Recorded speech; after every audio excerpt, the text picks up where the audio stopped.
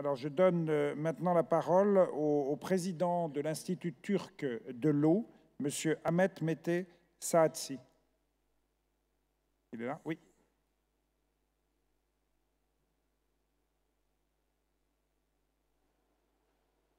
Et je donnerai ensuite la parole au représentant de Cuba, Madame la présidente de l'Institut national d'hydrologie, si elle est là.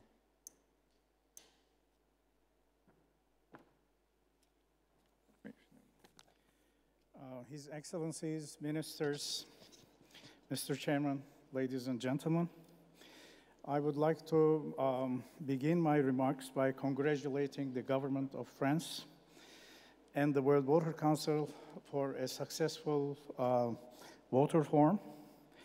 I also wish, as the host country of the Fifth World Water Forum, that the Sixth World Water Forum can give a new momentum to our efforts to find innovative, appropriate solutions for the water issues. Turkey is a rapidly growing country on one hand, and on the other hand, she's a negotiating country for accession to the European Union. In this respect, Turkey understands the different conditions of developing countries and developed countries. In this understanding, Turkey hosted the 4th UN Conference on Least Developed Countries in May 2011, and Organization for Islamic Cooperation Ministerial Conference on Water just a week ago in Istanbul. During the Ministerial Conference, the OEC Water Vision aiming the working together for a sustainable water management in future has been adopted.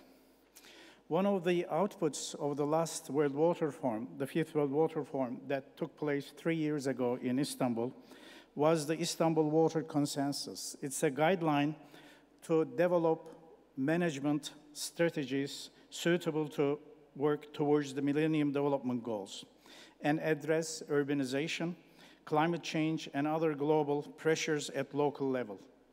I am pleased to say that more than 1,000 local authorities have signed this Istanbul Water Consensus. Turkey has a substantial potential of renewable energy sources.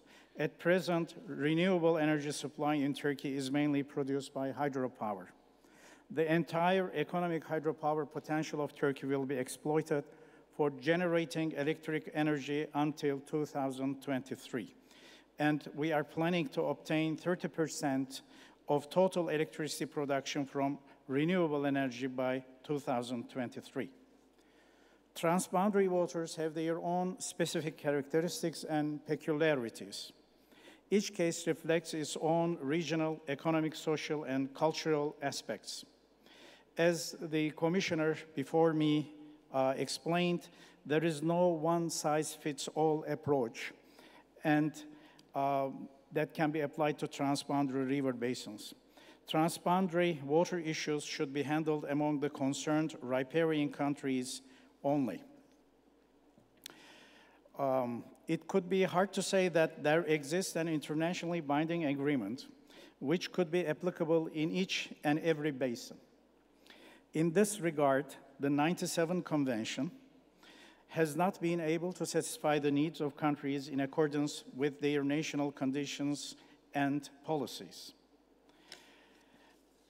Turkey is situated in the Eastern Mediterranean region, which has been identified by the Inter-IPCC panel as one of the most vulnerable regions to the adverse impacts of climate change. Turkey's first national communication on climate change, prepared in 2007, indicates the impacts of climate change in Turkey as an increasing summer temperatures, decreasing water precipitation in western provinces, loss of surface water, increased frequency of droughts, and land degradation, coastal erosion, and floods. To address these changes, Turkey's National Climate Change Adaptation Strategy and Action Plan have been recently drafted and will be publicized soon. Given the necessity to utilize water and land resources in an integrated manner, Turkey has launched Southeastern Anatolian Project as a multi-sector integrated regional development project. You can hear more about this project in the high-level panel, which will take place on Friday. Governments have a responsibility to ensure access to safe drinking water and sanitation to their citizens through equitable and reasonable water pricing policies. Therefore, governments should increase their efforts to set realistic targets to supply safe drinking water and sanitation services in the national context. In Turkey, 83% of the population has access to improved sanitation, and 40% of the population is served by wastewater treatment plants. Turkey is determined to continue the necessary water infrastructure with a view of providing safe water and adequate sanitation services for all of its people. Thank you very much.